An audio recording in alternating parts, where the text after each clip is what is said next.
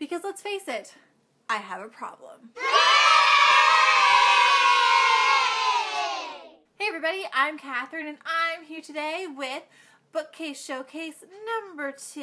I finally figured out a name to call it, and today I am not showcasing physical books, but instead I'm going to show the books that I have on audiobook because I have gotten huge into the audiobooks. I find them so easy to incorporate into everyday life, whether it's showering, driving, cooking, falling asleep. Like I can get through a book in about a week, which is awesome because some of these books are like 13 hours long. It's really long. So, just as a disclaimer, this video is not sponsored by anyone, let alone by Audible, but I just want to share what audiobooks I have, and Audible is the vehicle that I kind of get them from because honestly, except through like iTunes, I don't know anywhere else you can really get audiobooks to buy. I do, however, get a lot of my audiobooks from the library. I'm actually doing, while I'm filming this, Bill Nye's recent release, Undeniable, which is really fascinating and nerdy and awesome and mind-blowing. Definitely one that you should look into if you are at all interested in like science and evolution and stuff. So the first audiobook that I ever bought was Water for Elephants by Sarah Gruen. I loved Water for Elephants. I haven't technically actually listened to the audiobook. I had a physical copy and I went to Florida several years ago on a family trip with my mom and her then boyfriend. And honestly, it was the book that I read for the first couple days while very tediously driving around in the car. But I was heartbroken. And I wanted to have more than one type of copy of it because it was just so fantastic. The audiobook itself is really great as well. I just have already read the book, so I haven't needed to reread it yet. But the time will come, and audiobook will be the way I go. I then have the first and the second Veronica Mars books by Rob Thomas. Oh my god. We started, my friends and I, the first book narrated by Kristen Bell on the way home from BEA 2014, and holy shit, it was awesome. Awesome. Which is why I did the second book in audio as well. But if you've seen my review, you know the audio narrator wasn't the same. But still, it was a really good book, and it was really a book that was like for the fans. I have a copy of Howl's Moving Castle by Diana Wynne Jones on audio. I have listened to this, and I have read and reread that book so many times. I am in love with Howl. I mean, I named my dog Sophie, for Christ's sakes. Like, yeah. And the audio itself is amazing as well. Definitely worth the listen. The narrator is great. The story is fantastic. It is definitely one of those classic children's books that I feel is very underappreciated and needs to be more mainstream because every child should read Howl's Moving Castle. It is just that good. I have both Changeless and Blameless by Gail Carriger on audio.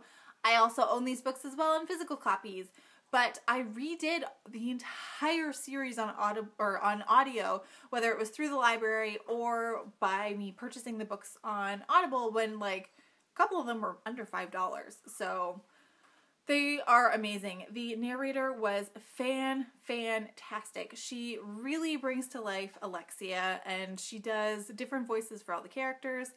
It was amazing. So I have a collection of books from Audible that I used a credit for because it was like $30, called the Enchanted Collection. So if I remember correctly, because it's not actually listing the books, which is very annoying, but it has Alice in Wonderland, Black Beauty, The Secret Garden, and like 2 more books that I don't know which they are, but I'll put them somewhere here. But I got this one because it's so many classic children's books that I love. I actually haven't read all of them. I'm pretty sure I started reading Black Beauty and never actually finished. It was very depressing. But I have read a lot of them, but They're the types of books where if I can't fall asleep, I'll put it on to sleep because I know the story. And the narrators so far have been really great. So eventually I do want to make it through the entire collection, but so far I think I've only really started Alice in Wonderland, if memory serves. So around Halloween, Audible was giving away a free copy of The Legend of Sleepy Hollow by Washington Irving, not Irvine. I've never actually read the whole original story of Sleepy Hollow. I'm pretty sure I've done like fairy tale versions. And of course I watched the Sleepy Hollow movie with Johnny Depp, but yeah, artistic license on that one. So I was really excited. I knew it was just a short story, so it wouldn't take me that long. I think it took me a couple days of driving just back and forth to work to really get through it. And it was really worth the read, and I'm really happy I didn't actually spend money on it. But yeah, definitely an awesome free read. Then around Christmas time, Audible released a copy of The Snow Queen by Hans Christian Andersen. I have a feeling this was kind of prompted by the fact that Frozen has really blown up. And, you know, Christmas and snow really go together. Like The Legend of Sleepy Hollow, I've read The Snow Queen, but I don't think I've read the full Snow Queen. So it was really interesting to really quickly go through because it's only an hour long. Like, it didn't take that long at all. So it was definitely worth the download and worth the listen. A final book from Audible that I got for free was You Have to Fucking Eat by Adam Mansbach. This is the companion book to You Have to Fucking Sleep. Why don't you fucking sleep? Go the fuck to sleep. Go the fuck to sleep. And it is narrated by Bryan Cranston. Like Breaking Bad Bryan Cranston. It is awesome. I've listened to it a couple times. It's only really like 5 minutes long, so it doesn't take long to listen to it all. But it is awesome. It is just like, I feel bad for the parents with picky children. I was totally one of them. After reading Bossy Pants by Tina Fey and actually doing it on audio from the library, I was really interested to do Amy Poehler's Yes Please on audio as well, especially since she narrates it herself too, along with a couple guest narrators like Kathleen Turner, very randomly. It was good. I really liked Amy Poehler. I thought she did an awesome job, but I thought it'd be a little more funny. It is, however, definitely worth the listen, especially if you are a huge Poehler fan and if you are interested in Yes Please at all. So it was one, I used a credit for it, and I don't regret using my credit for it at all. It was good. So in the late fall, early winter, I went through my huge Maria V. Snyder reading of the Poison trilogy. So I got Poison Study, Magic Study, and Fire Study all on audio, as well as the Whisper Sync Amazon Kindle book that goes with it. So I don't think I actually used a credit for any of them because it was cheaper to buy the very inexpensive Kindle book and then the very inexpensive Audible book. And the awesome thing is that Amazon and Audible have like their Whisper Sync is what they call it. So it actually syncs together the books with the corresponding audiobooks. So I was able to read both digital and like do the audiobook. And it kept track of my place, which was awesome. I wasn't fumbling to try and find a chapter or a page. It was perfect. I loved it. Plus the books were awesome. First one's definitely the best, and you can check out my reviews for books 1 and 3. I was slightly disappointed with 2 and 3, but we're not gonna go there. I did the third Kane Chronicles book, The Serpent's Shadow by Rick Riordan on audio. I did the first 2 books on audio as well. I could not get into the physical book. I found it very difficult. So I figured I might as well just bite the bullet and use my credit to get the audio book as well. And it was awesome. I loved it. I loved the conclusion to the series, and it ended perfectly, and it ended right where it should. The narrators for Carter and Sadie are fantastic, and they do all of the characters' voices really well, and in a very similar manner too, which made it really interesting to listen to, and I loved it. So I got Half-Blood by Jennifer L. Armentrout on audio. I do not suggest doing this.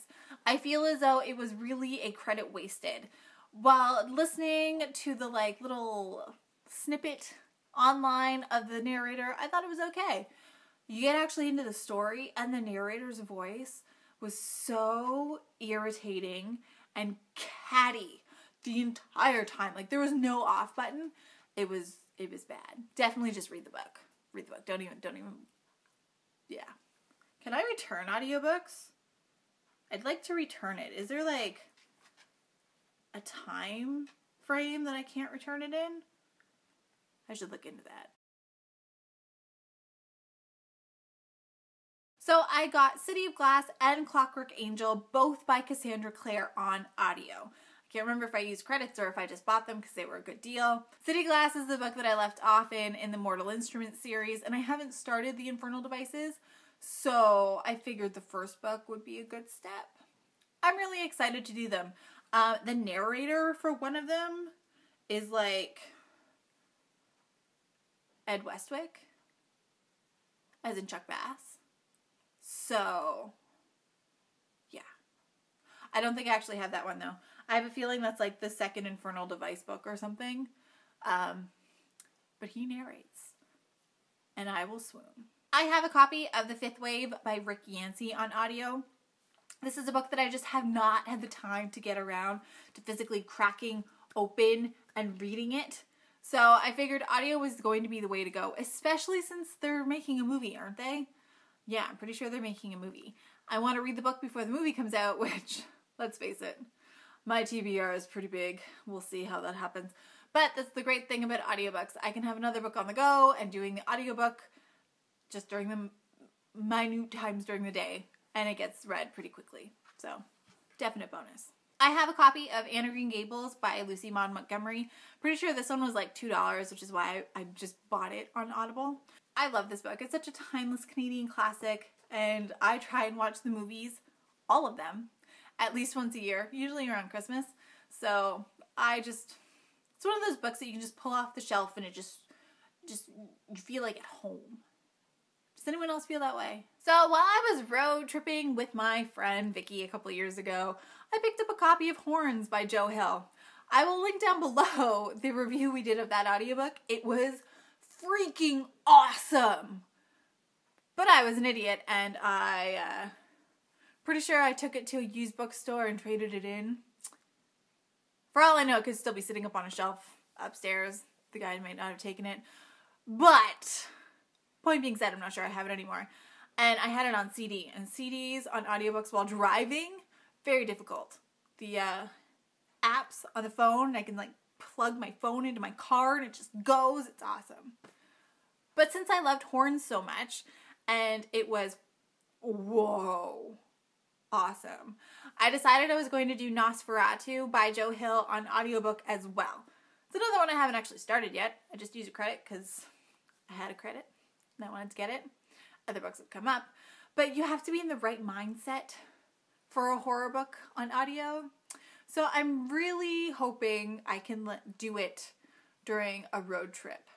Maybe while driving to BEA for, this year, 2015, in New York City, because hopefully I'm driving with friends, but if I'm not, if I'm driving by myself, because no one lives by me, all alone, then I'll need a book to listen to. Maybe it'll be that. They are really, really good road trip books because you don't want to stop.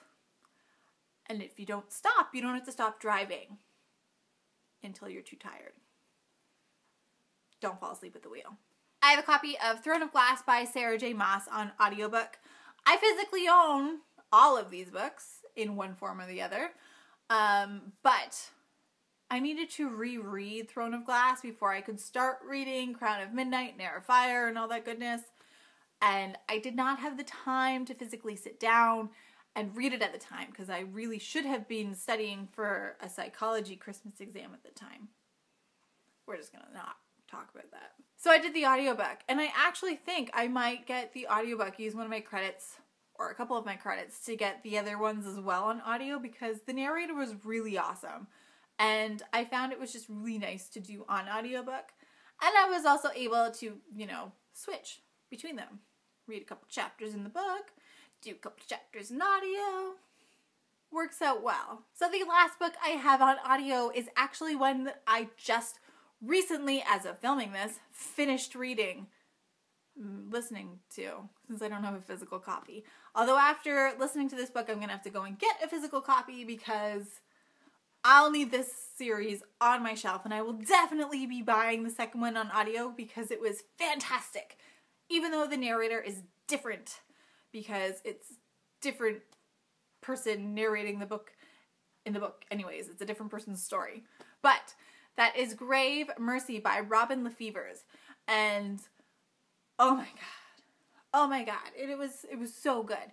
I tried reading this book as an e-galley from NetGalley years ago, like before the book came out. So we're talking like what, 2011, 2012? How long has this book been out? Anyways, it expired, so I couldn't finish it. But I also had real difficulty getting into this book. And I found that with audio, it kind of just cuts through that. It's different than reading. I don't know. I love it. That's it for my bookcase showcase for audiobooks. I think I have a couple like files of audiobooks that I scavenged from like library files, which I technically, didn't pay for, but I transferred them over onto devices so I could listen to them later. I'm pretty sure I've since lost those devices, so I've lost the audiobooks. I know one of them was Fire by Kristen Kishore, really good on audio too. Yes. I use 2 apps on my iPhone, my iPod, and my iPad because I am Apple crazy. Yes, I am. And that is the Audible app, of course, for books that I buy through Audible, but also the Overdrive app for any books I get through the library, which has been amazing. They're both really awesome apps, and the fact that I'm able to get audiobooks from the library makes it super awesome as well, because who doesn't like getting books from the library? The only problem, of course, with those is that they expire. They are automatically returned. So I have to finish reading my Bill Nye book before the end of for mid next week or something. I think I have like 5 days left. So gotta get on that. Otherwise, it'll be a DNF simply because there's a huge wait list for it. So this is it for Bookcase Showcase number 2. And you'll see me back here every Friday in May with more Bookcase Showcase fun. It's gonna be awesome. So until next time, guys, happy reading. Let me know down below if you like audiobooks, if you hate audiobooks, if any of these books stroked your fancy. Helps if I can speak in audiobook form, and I'll see you next time. Happy reading.